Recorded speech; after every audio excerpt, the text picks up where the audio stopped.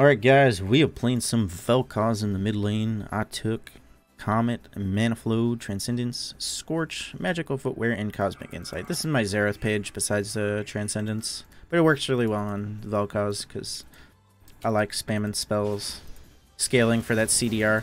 I like to start my W and then just W the wave twice. It helps you push early. Makes the enemy have to push instead of poke you. I mean, they could zone you off if they had a stronger champion, but Lux can't. Plus, look, she took a lot of poke from the wave.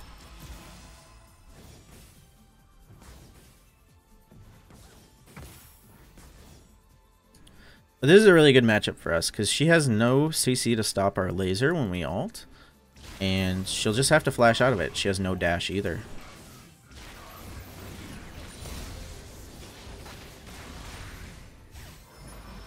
Oh. I missed a couple minions there, but I mean, she's going to miss a ton under turret.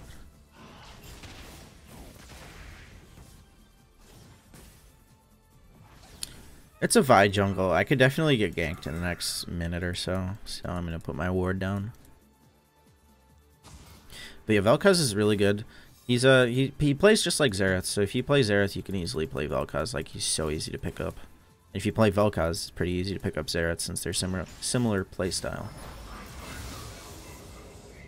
But I think Vel'Koz is a bit easier to play. Just because you can cast the spells while you're moving. And it doesn't matter if you miss Vel'Koz spells because they'll always be back up. He's more spammy. And the good thing about Vel'Koz is he melts tanks. The only thing Xerath has on him is Xerath has more bursts and more range. But yeah, I missed a cannon. I'm just trying to push right now. Vel'Koz has insane early wave clear though. And very low mana cost. I like to put 3 points in my W and then I max Q.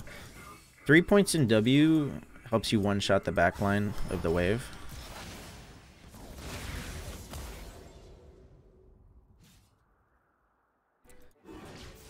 So then I just W, E.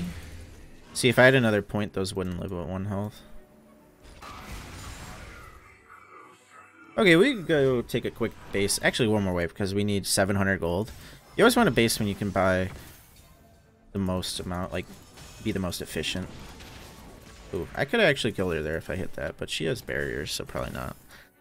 Like, if I just stayed for one more wave, I get an extra item, so why not? I have the mana to stay for another wave. Lux is low. We're just a winner. I want to try and kill her, though. She's baiting me with her low health. Yeah, there's the barrier. Well, that'll be down for our level 6 engage now, I think. Alright, here's a 3rd point in E. We should be able to clear this fairly easy. We don't have any mana, though, for another ability. We could use Q, though, and get some mana back. JK, the Q's been bugged, or just how it works. Like, you're supposed to get 50% mana refund if you kill a minion with the Q, but if they have the passive with 2 stacks and you Q it and the passive kills them, you don't get the mana, which is kind of stupid. I don't know why that works like that. We have free boots. Maybe I'll go, instead of a mana crystal, I'll just go AP. The Dark Seal should be more than enough mana. Vel'Koz doesn't burn through his mana that fast.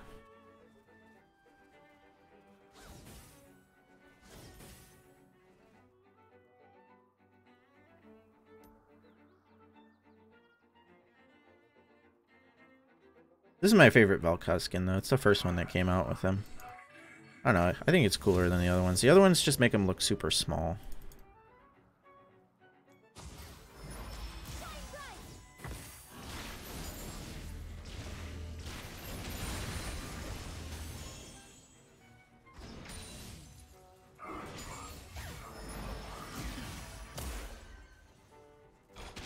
And now we put points in our Q after this ult. I mean, we have a chance of one-shotting her here. Well, not one-shotting, but like kill her in one combo. I might be getting ganked too. Fuck it, I'm going for it.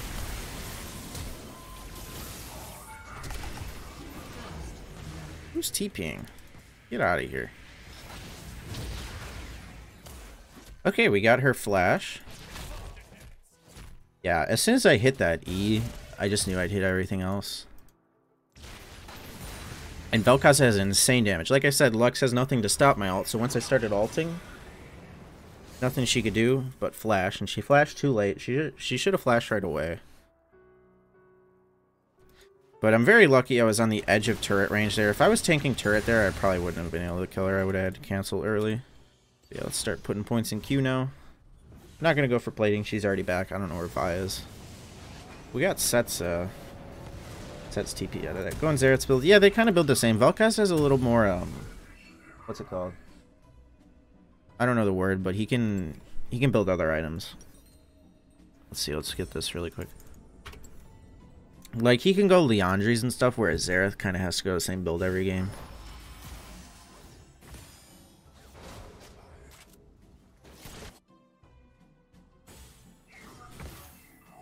But yeah, Vel'Koz can just build anything. Any AP item works good on him.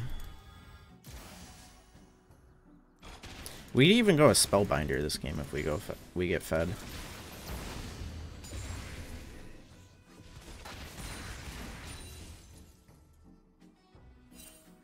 I don't think Malphite wins this. Actually, one more.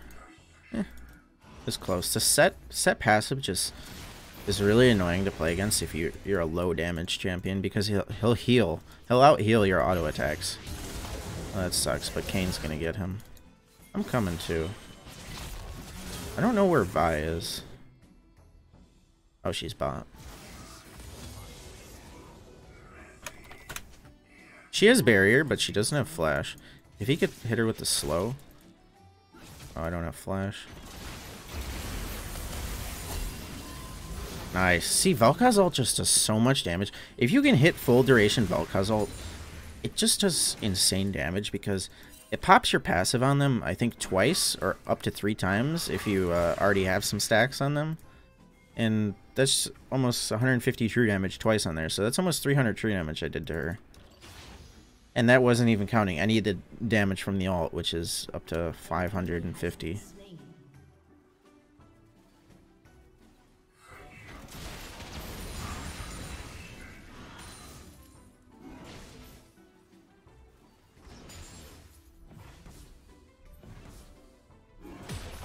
We can clear one more wave. All we gotta do, like, his wave clear is even easier than Xerath's, because you just press W, and then you press it again.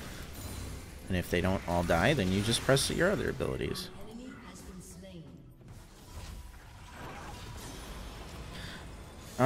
We're 80 gold off Ludens, so we're gonna stay. I put a 4th point in my W. I don't know when I did that, but it doesn't hurt.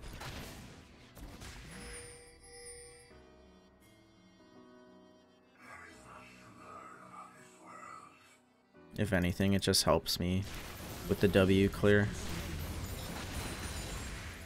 Some Vel'Koz is max W, but I like to at least put a couple points in Q after you get 3 points in W. Just because the Q does a ton. But just maxing Q, if you just max Q, then your W is weak. So it's good to balance them out, because they're both really strong spells.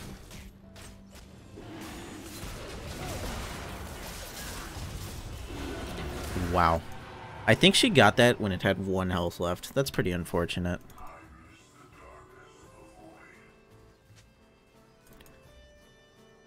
Oh, we can go maybe clear something. I don't know where Vi is, though. If I get Vi ulted, I'm gonna get my ass beat. Oh, she's gone. Probably didn't need to ult, but probably did.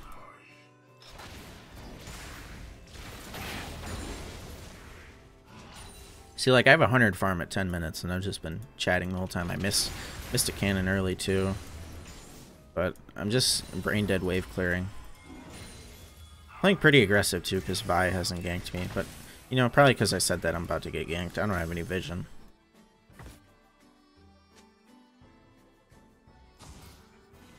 But, I mean, I do have flash barrier up, but a Vi ult into Lux, yeah, I'm getting ganked for sure. Whoa! Calm down there, buddy. Well, I think I didn't need to flash. What I was saying is, I don't even remember what I was talking about. But yeah, since the Vi straight up ulted me and didn't go for the flash Q, I knew I didn't have to flash to get away. Worst case scenario is I have to flash. But I also knew Lux didn't have ult because she used it on the dragon. It could have been up, but she would have used it on the Vi ult, I feel. I could have went for another plating here too.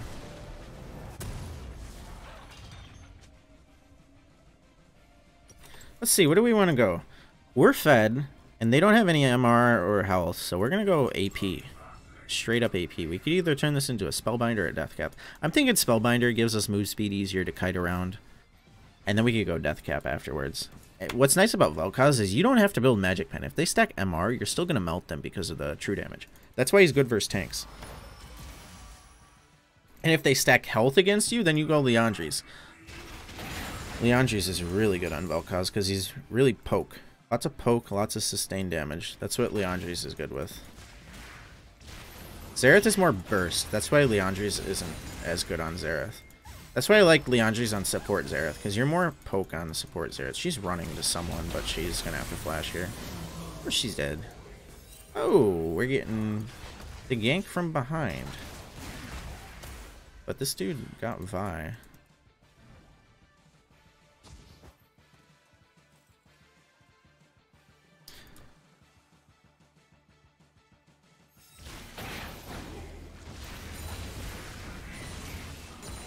Nice. 133 farm in 13 minutes. It's really good. Bot lane might need some help with the dive.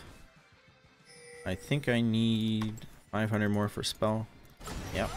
They're getting ganked. I don't have ult, but I'm level 11 and they're all level 7 and 8. So I mean, I hit 1 or 2 spells on them, they get melted. Oh, they're running. She hit a minion.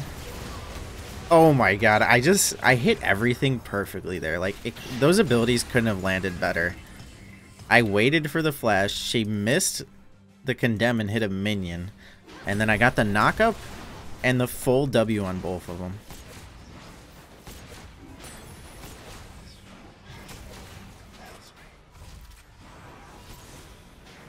I have a Malphite video. AP Malphite video? I got a ton of AP Malphite videos.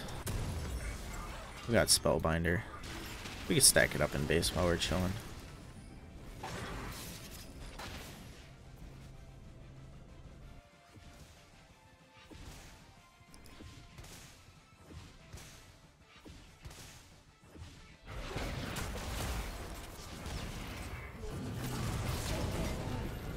They must have more if they're committing this hard. If Vi has ult, I think he's dead. He's dead anyway.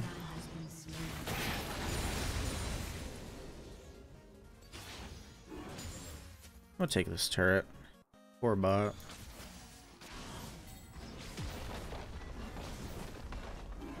I could go visit Set. I'd rather go for the 4 people. Like, I'm huge. I'm pretty fast. Once I get Magi's and boots, I'm going to be zooming around. I have blue buff too. 45% CDR. Earth mode. There's a ward here. I'm pretty sure they know I'm coming.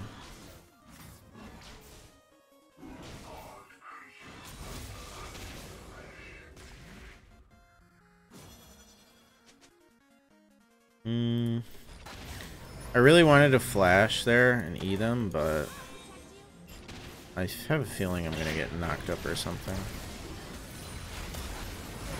I can ult the Alistar. It probably kills him. Yep. Once the true damage pops.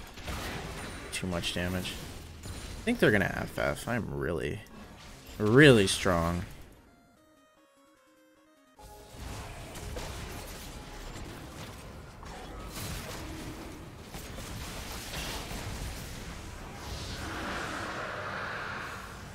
$150 farm at 15 minutes. Well, 16 minutes now. Jai's boots. Alright, what's our move speed?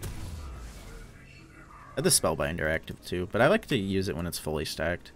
Or if I need the speed boost to get away. We haven't had to run with it yet. We were chasing.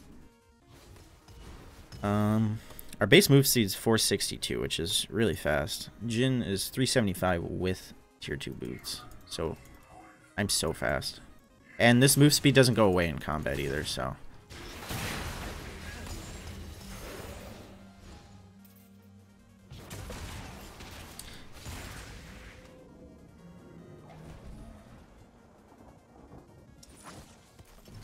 I'm pretty sure I could kill Alistar through his ult.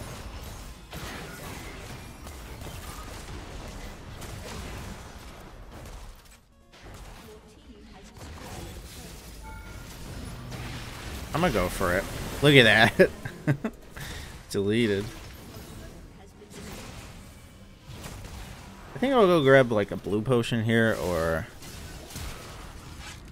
I could go grab the CDR book, and that would put me at 45% without blue buff, but blue buff is up.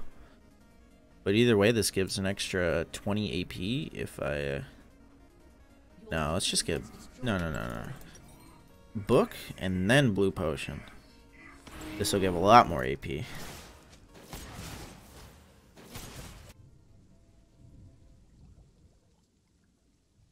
Unstoppable.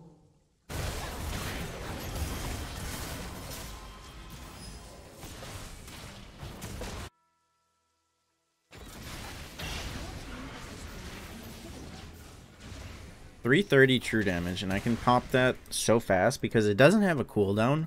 So that's why I like going CDR on Vel'Koz, because you can pop the passive as much as you want. You just keep spamming the low cooldown spells. Could wait in this bush. Somebody will walk into me. If they know I'm here, though, I'm dead. Although I have Morgan by me.